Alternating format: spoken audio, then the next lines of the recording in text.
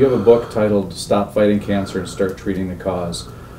There's so many things out there that we hear are potential causes of cancer. How do you start trying to find that in a patient? Well, there are so many potential causes. Just about everything you can think of can be a cause of cancer. Right. So you think of, just from a physiological standpoint, anything that gets inside the cell that can disrupt the replication cycle can be a cause for cancer in that person. Mm-hmm. So the studies that are currently done on causes for cancer are all post-mortem. So unless it's a mouse study where they're, giving a mouse all, grilled foods or something like that, and then they say, no, grilled foods are a cause of cancer, and it can be, but the way I test is with kinesiology.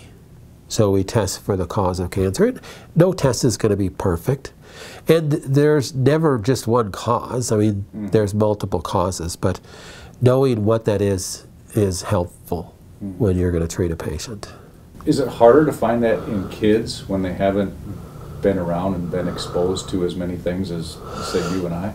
No, it's not any harder to find out what that is. You're not going to most likely get, I don't have enough child patients to know that, but you'll get more toxicity-related causes. Now when we start to look at genetics, it's quite interesting because a mother and a father are going to have a baby and they hand down their genetic defects to that child. And if the child has genetic defects on detoxification pathways, and that's the whole argument of, do vaccines cause autism kind of thing.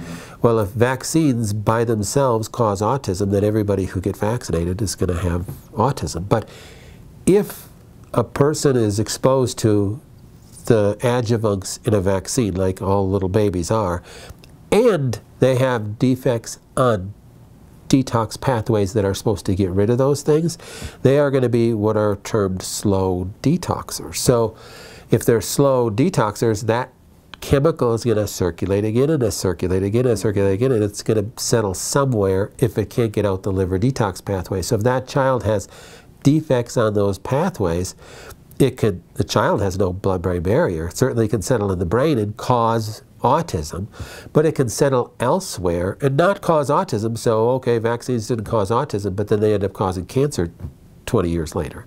So it's our exposure to chemicals, combine that with our inability to get rid of them, looking at detox pathways, equals our level of toxicity. And that can cause all sorts of things, and cancer is just one of them.